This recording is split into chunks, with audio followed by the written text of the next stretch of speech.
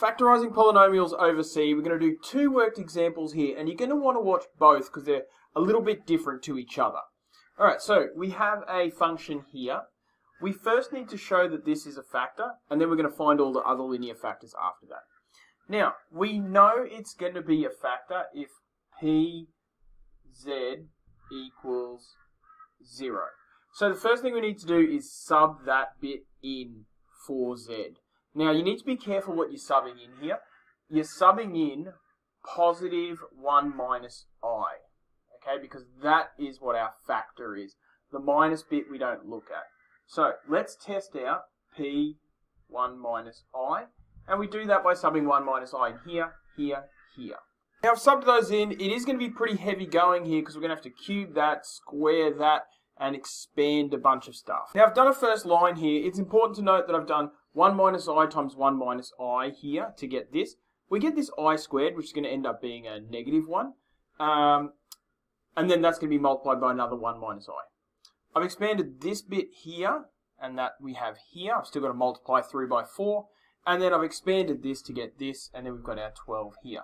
Alright, let's expand this further. Now again, I do understand this is getting pretty hectic, but remember, we're aiming for 0. If we don't get 0, then the question must be broken somehow, because we know that this is supposed to be a factor. Alright, so I'm going to group all my real components and all my imaginary components, and hopefully we get a 0 here. Alright, I think we're here. Now, these are my real components. That is a real component, because it's positive 2 times negative 1, which is negative 2. And so I've put all my real components there, and when you add them all up, you'll get 0. I've put all my imaginary components there, and when you add them up, you'll get 0 equals 0. Therefore, that is a factor because I've tested 1 minus I in my function. Now we need to find all the linear factors. I'm going to get rid of that. So part A is done. We know that that's a factor. Now, we get another factor for free, right? Look at our polynomial, real coefficient of 1, 4, negative 10, and positive 12 here. All of these real coefficients tell us that the conjugate root theorem is in play. We can use it. So if we have an imaginary factor of Z minus 1 minus I, we're going to have another one that is the conjugate of that. It's going to be Z. Now we still use a minus here. Don't get weird with your pluses and minuses. The minus here is for saying that Z minus this factor, Z minus this other factor, and the factor is going to be the conjugate of that factor, 1 plus I. Conjugate root theorem, if you have real coefficients, you're going to get 2 of those. Now we have this really neat thing that we can do, where we can say, okay, we've got something here, we got something here, we're going to multiply it by something else, and it's going to give us the polynomial that we started with. Now what can we say about the something else? Well, let's look at what would happen if we expanded it. I need to get a Z cubed here. So to get a Z cubed, I'd have to do Z times this Z here. Okay. Now what can I say about this one here? So I guess the thing that I'm really trying to make clear here is it's not going to be like 2Z or 3Z or 5Z, because the leading coefficient is 1, so that's going to be 1 there. If we had a different number there, then that might be different, but it's not, so we can say that. Now, what can we say about this? You might be thinking to yourself, oh, maybe it's a complex number. Can't be a complex number, because if it was a complex number, that would mean that we would need another conjugate pair. We would need another factor on top of that, and we're not going to get another factor out of this polynomial of degree 3. So that means that this must be purely real, because it's not going to have a friend. So Z plus B. Okay, so what can I do from here? I can expand these and then expand the whole thing. And what I'm going to get is something really neat. I'll just show you what I'm up to. We've got this here, and I need to multiply this by this, this. I'm going to get 9 terms there. I should be able to whittle that down a little bit, and then I'm going to multiply it by Z plus B. So you can see a little bit came out here, and we're left with Z squared minus 2Z plus 2 times Z plus B. Let's finish that bit. Now when I expand that, I get this thing here. And obviously I can group some terms here a little bit. So here's where the magic happens. Now that I have it as z cubed plus something z squared plus something z plus 2b, remember that this was initially equal to all of this. And if that's true, it isn't hard to see that this bit, 2b, must be equal to this bit, because b is a real number and 2 times the real number. All the other ones are going to be z, z, and z. Alright, so I can say therefore 2b equals 12 and b equals 6. And I'm actually finished, because I can now say that the linear factors of this thing, the thing that we started with, is that one, and z plus 6. Finished. Now, you can make sure, and it's a good idea to do this at least once, just to see if what you think is true is actually true. b minus 2, 4. This is our z squareds, right? So I can say, therefore, b minus 2 equals 4, and yes, b equals 6. Okay, I don't have to do this bit. I'm just checking to make sure that everything makes sense, the things that I've done. If I've expanded incorrectly, then this b is not going to match up with this b, or that b. So, which means that I can do this one more time, because I can say 2 minus 2b is equal to negative 10, and if you work through that, you're going to find that b equals 6. So, my maths checks out. I have fully factorized this thing.